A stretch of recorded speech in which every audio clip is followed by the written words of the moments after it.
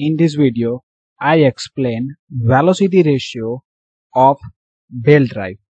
So we find out the velocity ratio for a two type of belt drive. First one is the simple belt drive and second is the compound belt drive. Simple belt drive means in a simple belt drive only driving pulley and the driven pulleys are there. In a compound belt drive number of pulleys are there. Here you see this is a driver pulley, this is driven pulley, this is again driver pulley and driven pulley. So number of pulley are there and it is called as the compound pulley, and only the two pulleys are there. One is a driving pulley, second one is driven pulley. It is called as the simple belt drive. So driving pulley means it is rotated by using the electric motor or IC engines or any other type of the prime movers. Then it is called as the driving pulley. And why this pulley name is given driven pulley? Because they are rotated or driven by using the driving pulley. Then it is called as the driven pulley. So first we find out the velocity ratio for a simple belt drive. So first we understand what is velocity ratio. So it is the ratio of to velocity. Okay. So from the word velocity ratio, we understand that it is the ratio of to velocity. So velocity ratio of belt drive is defined as the ratio of the speed of the driving pulley to the speed of the driven pulley. So what is the speed of the driving pulley? So in this diagram we see this is the driving pulley and this is the driven pulley, and here we mention that 1800 rpm. This is the speed of the driving pulley, so it is denoted as the N1, and this is the driven pulley and speed of the driven pulley is 900 rpm, so it is called as the N2. So velocity ratio is equal to the speed of the driving pulley. So speed of the driving pulley is denoted by N1 divided by speed of the driven pulley. So speed of the driven pulley is denoted by N2. So velocity ratio is equal to N1 upon N2. Now we convert this velocity ratio in the form of diameter of the pulley. Okay, for that we can study more things. So assuming if there is no relative slips between the pulley and the portion of the belt which are in contact with them, the speed of the every point of the belt will be same. So here we consider that there is a no slippage occur in the belt drives. Okay, at that time the linear speed of the belt is equal to circumferential speed of the driving pulley is equal to circumferential speed of the driven pulley. So what we consider, there is a no slip is there, and when the no slip is there, at that time the three velocity are the same.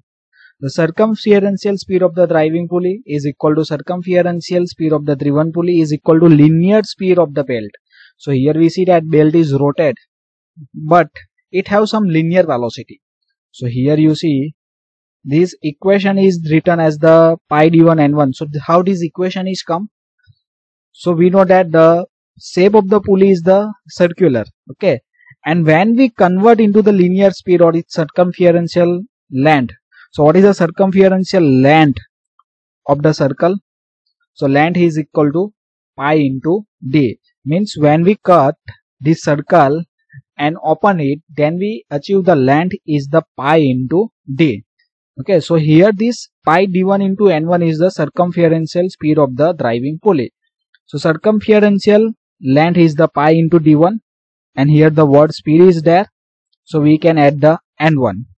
For the circumferential speed of the driven pulley, so it is the pi d2 into n2. So what is d1? d1 is the diameter of the driving pulley, d2 is the diameter of the driven pulley. So this here the circle have a certain diameters. This diameter is called as the d1 and d2. Now from the left and right side the pi is cancelled, so we achieve these equations. The diameter of the driving pulley into speed of the driving pulley is equal to diameter of the driven pulley into speed of the driven pulley. Then we convert in a form of the ratio. This equation is convert into form of ratio. So n1 is as it is. We supply this d1 on the right sides. So what equation we achieve? d2 upon d1, and this n2 from the right side is supplied onto the left side. So we achieve this equation n1 upon n2. Okay, So here we get the new equations of the velocity ratio. that is N1 upon N2 is also equal to the D2 upon D1. Okay, so when we solve the numericals, the 2 speed is given and 1 diameter is given. Then we are able to find out the another diameters. Suppose the D1 and D2 is given and 1 speed is given, then we are able to find out the other speeds by using these equations. So we written the similar equation, N1 upon N2 is equal to D2 upon D1. So D1 is diameter of the driving pulley, D2 is diameter of driven pulley, that you already know. Okay, so I not again repeat it. So from the equation 1 and 2, we can write down this equation. The velocity ratio is equal to N1 upon N2 is equal to D2 upon D1. So this is our equation number 3. Now if the thickness of belt is considered, the velocity ratio is given by the one new equations. So suppose with the pulley we can consider the thickness of the belt. So with this D2 and D1 we add the thickness T, and thickness T is the thickness of the belt. So here we complete the velocity ratio equations for the simple belt drives. Now before moving ahead, I request to like the video and subscribe my channel for watching the more video related to basic mechanical engineering and other subject of mechanical engineering. For basic mechanical engineering subject, various link is provided in descriptions as well as in car. For other subject, I request to visit the playlist. Now we study the velocity ratio for compound belt drives. So what is meaning of compound belt drives? In a compound belt drive, number of pulleys are there. So here in this figure, you see this is the compound belt drive. So here this is the pulley A, this is pulley B, pulley C, pulley D, pulley E and the pulley F. So here you see that pulley B and C are installed on the same shaft, but its diameter are different. Pulley D and E are installed on the same shaft, but its diameters are different. So here the power is transmitted from pulley A to pulley F. Okay, so in between the pulley A to F, there is a various 4 pulleys are there. So when the motion is transmitted from the pulley A to pulley F through a number of intermediate pulley, so this pulley B, C, D and E are called as the intermediate pulley. The pulley B and C are keyed on the one shaft. So here we already discussed the B and C are installed on the same shaft. D and E are also installed on the same shaft. Now suppose we consider NA, NB, NC, ND, NE, NF are the speed of the pulley A, pulley B, pulley C, pulley D, pulley E and pulley F respectively. So speed of the pulley A is denoted as the NA, speed of the pulley C is denoted as the NC and the speed of the pulley F is denoted as the NF. And DA, DB, DC, DD, DE, DF are the diameter of the pulley, that is the pulley A, pulley B, pulley C, pulley D, pulley E and pulley F. So D is denoted diameter and the subscript words, that is A, B, C, D, E, F are denoted as the name of the pulley. Now first we find out the separate velocity ratio for each pulley, then after we find out the combined equations for the velocity ratio. So first the power is transmitted from the pulley A to pulley B. Okay, so first we find out velocity ratio between pulley A and B. So it is NA upon NB is equal to DB upon DA. This is the equation number 1. This equation is similar as the simple belt drives. Okay, so here the speed of the pulley A is there, then this side the diameter of the pulley B is there. Then after velocity ratio between the pulley C and D. So why we are not find out the velocity ratio between C and D? Because C and D are installed, B and C are installed on the same shaft. So both have the same velocity. So we are not find out the NB upon NC. So here we find out the velocity ratio between pulley C and pulley D. So NC upon ND is equal to DD upon DC. This is equation number 2. Same way here we are not find out the velocity ratio for the pulley D and pulley because they are installed on a same shaft. So both have a same velocity. So next we find out velocity ratio between pulley E and pulley F.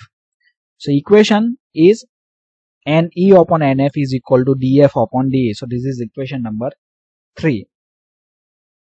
So here pulley B and C are on the same shaft, so NB and NC are same. Then the pulley D and E are on the same shaft, so ND and NE are same. Now velocity ratio between pulley A and F. Now we are find out the velocity ratio between A and F. So velocity ratio between NA upon NF is equal to NA upon NB into NB upon NC into NC upon ND and ND upon NE into NE upon NF. But what we studied in equation 1, 2, 3.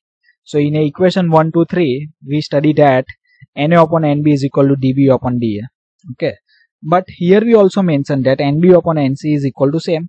So suppose NB is 100, then NC is also 100 RPM. So this parameter is cancelled from this equation. Similarly, ND and ND speed of the pulley D and the speed of the pulley E are same. So this parameter is also cancels. Okay. So here we have only three terms. That is a NA upon NB, NC upon ND and NE upon NF. So from the equation 1, 2 and 3 we put this value of NA upon NB. So what is the value of NA upon NB? So value of NA upon NB is the dB upon dA.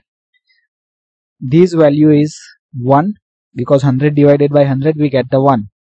Okay, then NC upon ND is equal to DD upon DC. These velocity are also same, so this value is also 1. NE upon NF is equal to DF upon DE. So this is our equation number 4.